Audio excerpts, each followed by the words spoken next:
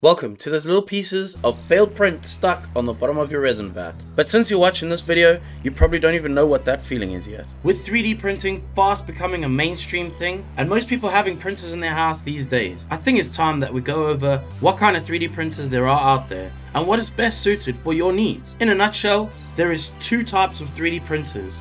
FDM, which is fused deposition modeling, and resin type printers. Resin printers can be broken up into multiple categories, which I'll go over in this video as well. All of the printers that we can purchase for our home use at the moment are additive manufacturing processes. This means that a material is added layer by layer in order to create a model or other fabricated parts. There are multiple ways you can do this, and as printers become cheaper and more available on the market, more people are going to use them and more people are going to become experts in using these machines. This is why you're seeing a huge boom in the model market at the moment, where people are printing models and making their own statues and collectibles at the moment. This is something that I do personally. I only found this during the first lockdown in UK. I had nothing better to do with my time, and I originally had an FDM machine which I used for functional parts for my drone business. I used those parts to make functional camera holders which I placed on my drones, and anytime one of them broke, I was able to make a new one within a day or so. So let's start off with FDM or FFF printing. What the hell is this? FDM stands for Fused Deposition Modeling, and FFF stands for Fused Filament Fabrication. Both of these types of printers are very similar to each other in the way that they print a filament type material which is heated up and oozed out of a hot end on the 3D printer, which then draws the object line by line. In general, most people will print with PLA, which is a polylactic acid. This is a material that is a plastic but has a low melting point and holds details a lot easier. It is not the strongest material, but it is a good substitute for 99% of things that may be 3D printed in a person's home. It is also one of the easiest materials to get to print, which makes it favorable by most newcomers to the hobby, as well as even those who are in the hobby for a while. This is the kind of material that I use to print the bases on a lot of my models. This is where there isn't as much detail available, for example, as complicated, intricate armor on the side of a model. Let's talk about resin printers. Resin printers can be broken up into multiple categories. A resin printer uses a liquid material, and it uses a UV light to cure layer by layer the model that you are printing. This can be done obviously in multiple ways. The easiest and cheapest way for most companies to achieve this is by SLA or DLP. SLA stands for stereolithography and DLP stands for digital light processing. In both of these methods, it is a photochemical process whereby a liquid material is photochemically changed to harden or cure through a UV light shone at the object. This is usually sandwiched in between a screen which will then block out the light of the object that's being printed so that each layer is printed layer by layer. The main difference between an SLA printer and a DLP printer is that SLA uses a UV laser beam and DLP uses a UV light from a projector. There is another way of printing which is not as available to home printers at the moment. This is called SLS. This is selective laser sintering, and this is done through a powder by a laser in a similar way to SLA and DLP printing. However, this has not been as available on the market at the moment. It's a lot more difficult to get something like this to work in a home setting. However, I've noticed that they are starting to work on printers like this at the moment, and we'll probably start seeing them come on the market a lot sooner than we expect. There are strengths and weaknesses to each type of printer, and it's going to depend on what kind of models you would like to print, and it would depend mostly on what the kind of outcome you would like for your models to be. I will go over roughly what each type of machine does and what kind of materials it uses, and hopefully you will be able to figure out for yourself what is going to suit you best in your situation. From here on, I'm going to refer to FDM machines as FDM, and I'm going to refer to resin printers, SLA, DLP, as resin printers. It makes it a lot easier, as many different printers are labeled as many different things, sometimes even mislabeled as what they not actually are. FDM machines use a filament. This comes on a roll, and you can get this in multiple types of materials and many different colors. Some of the common types of materials that are used: PLA, TPU, PETG, and nylon. Each type of material has its strengths and weaknesses. PLA is the general all-purpose material. Most people print in PLA as it's easy to post-process and it can print 99% of the things you want to print. The details held in something like this kind of material is usually extremely accurate, and you can get even PLA in multiple types of PLA. TPU is a flexible filament. This is the kind of thing you would use to print housing or anything that you would need to be able to bend or flex. It is still super strong and holds together really well. Polyethylene terephthalate glycol. That is a bloody mouthful for the kind of material that PETG is. This is a more durable material. It's also more resistant to chemicals and things like that. For example, if you're manufacturing a part that may be used in a specific machine or something that you need a lot more strength to the part to, PETG will be the better option over PLA. PLA is quite brittle and it doesn't hold as much strength as what PET does.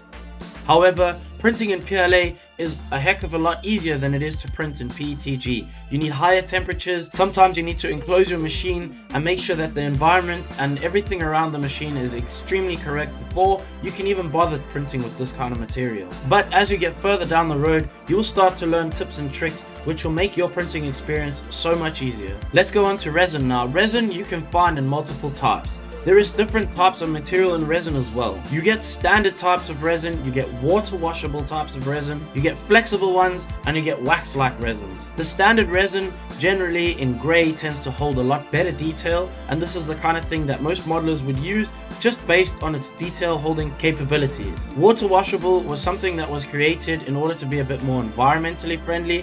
However, up till now, a lot of people have had quite a few failures with water washable resins. Mostly after time, the resin tends to crack. I'm not sure if this is down to user error. However, I've never tested water washable resins, mainly based on the fact that I've noticed online people complaining about cracks and things like that. No ways I'm going to print a model, paint it for 30 or 40 hours, only for it to crack a couple of years down the line. Flexible resins can be mixed with your standard resins in order to create a slightly stronger or more flexible and less brittle mix.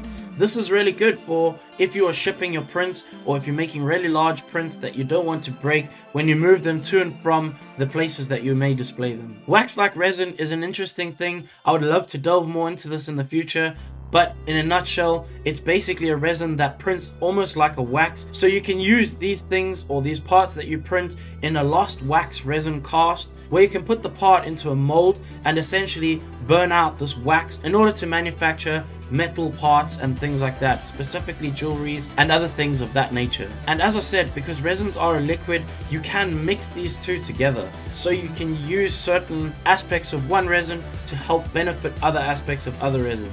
This is something you would need to experiment and check with people online what they've used and what works best for them, so you make sure you don't make a mistake in what you're doing. So with all printing, there is going to be some kind of cleaning process. FDM for the most part is ready straight off of the print bed. Most of the time you may need to remove a couple of supports and perhaps sand a few layer lines that may be causing issues. If that doesn't bother you, you can go ahead and paint it straight away. Resin on the other hand will need an alcohol rinse or bath, because you'll need to remove the excess resin from the printing process, as well as you will need to remove the supports. Most of resin prints will have to have supports, and these will need to be removed, and in my opinion the best time to remove them is before you do the post cure. And the post cure is something else that you need to do for resin printing.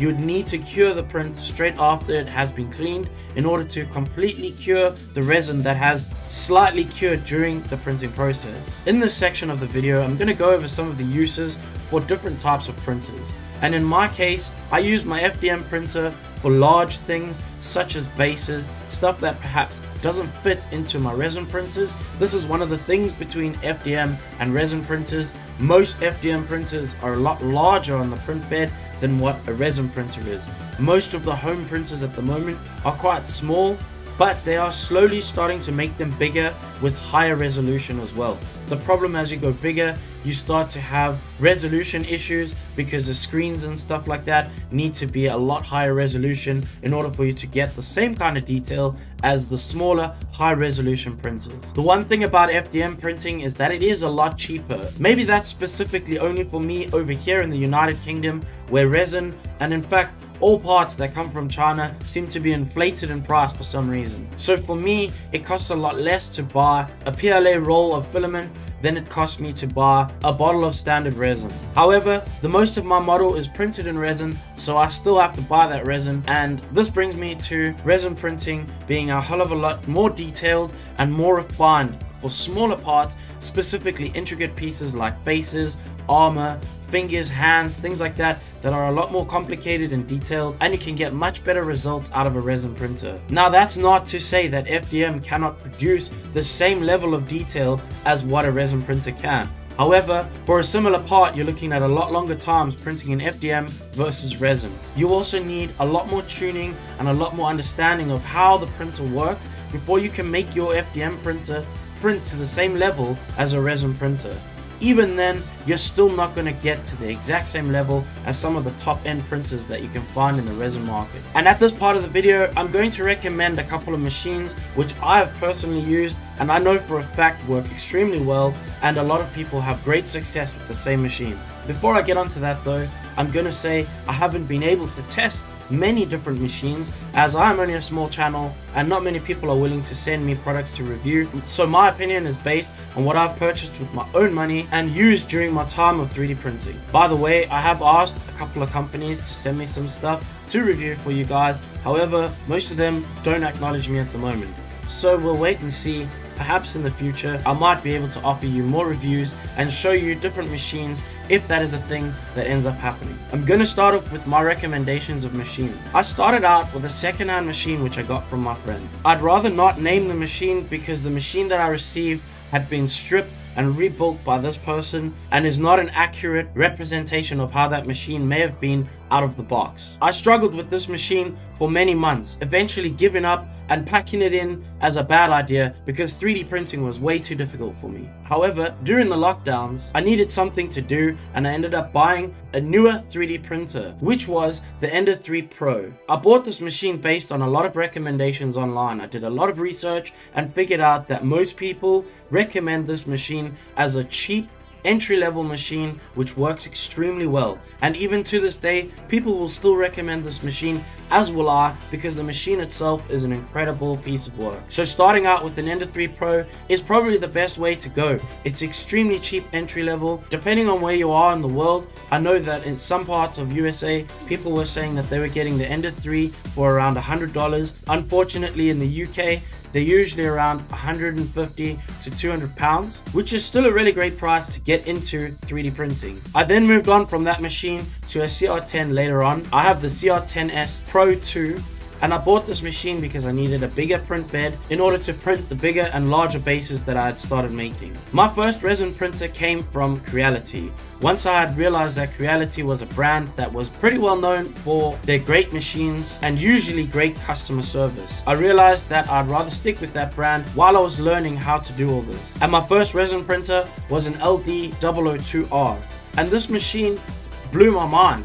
I printed a lot of things on this machine. Most of my first models I printed on this machine, and these are the models that I used to learn how to paint. These models taught me everything that I know now. I've failed a lot on this machine. Being a cheaper machine, it taught me how to replace screens, it taught me how to replace FEP sheets, it taught me a lot of the maintenance things that 3D printers need for you to keep them going. I then bought a Frozen Sonic Mini 4K. This is one of the highest resolution printers on the market at the moment, boasting a 35 micrometer XY resolution. This is the best resolution printer on the market until they release the 8K, and that might just blow it out the water. However, I have not looked at the specs of the 8K yet, so I don't actually know the true capabilities of that machine. Yes, that was one of the machines I asked for, and they completely told me that they don't send out any machines to any reviewers. However, I have seen a few reviewers getting machines, but we won't talk about that. I then bought the Frozen Sonic Mighty 4K as the print space on the Mini 4K is a little bit small, specifically for large 1/4 scale and other larger models that I was trying to print. So I bought the Mighty 4K in order to print those parts. The resolution on the Mighty is quite a bit lower than what it is on the Mini, boasting only 52 micrometers on the XY resolution versus the 32 of the Mini. So usually I'll print torsos, legs, anything that's really too large to fit on my Mini, I'll print on the Mighty. Faces and things that have a lot of detail or focus areas on a model, I will print those on my Mini 4K. In order to get the best resolution, I'm going to use that on the parts that I want you to focus on. There was one company, however, who did actually send me a machine, and this was Nova 3D. They sent me the Benny 4 Mono. of which I unboxed when I was still streaming on Twitch. This machine is a great machine. It has the tallest build volume of all the machines that I've used so far, so this machine for me is something that I use for things that really don't fit lengthways on any of my other machines. So let's move on to tips for if you're wanting to buy your first 3D printer. If you're looking at FDM machines and you think this is the kind of machine you would need for your purposes of printing, what you will need to buy is the machine.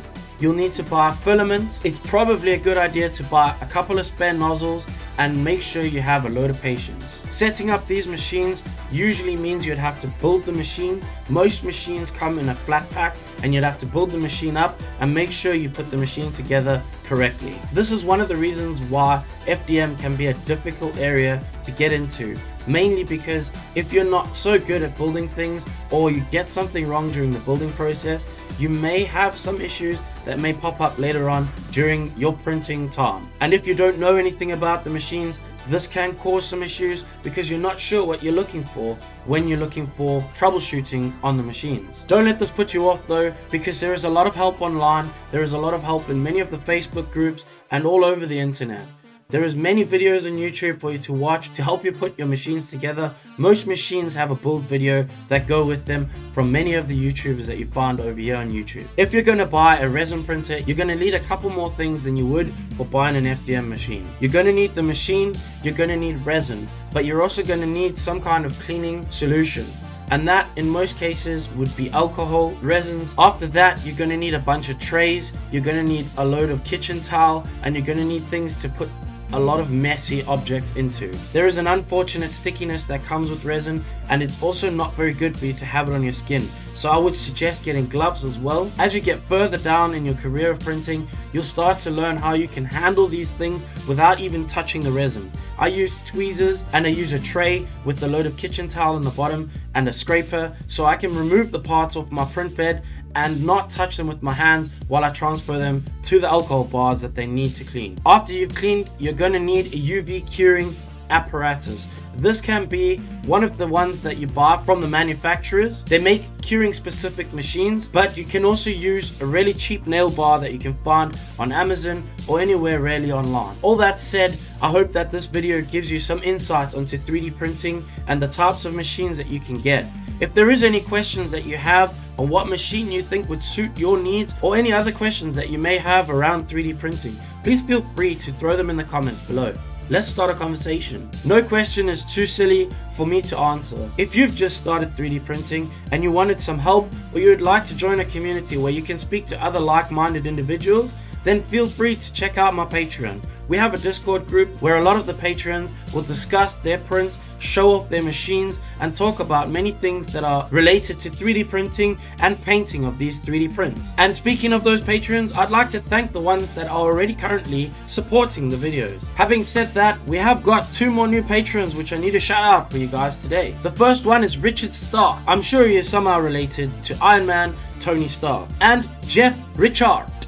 Again, if this video helped you in any way or answered some questions that you may have had rolling around in your head, please feel free to give it a like and make sure to leave a comment below. All the interaction on the video helps to put the video out to more people, and more people deserve to know the answers that they've been searching for. Also, if you really didn't like the video, your dislike is an interaction that still helps the video. So to that one person who keeps disliking, I thank you very much for those minor interactions that you make with the channel. I feel like it'd be better if you just told me in the comments how much you dislike the video as well. That may help my interaction even more. And with all that being said, there is only one thing left that we can do in this particular video. That is to tell you, if you don't like, click the dislike and don't f*** off.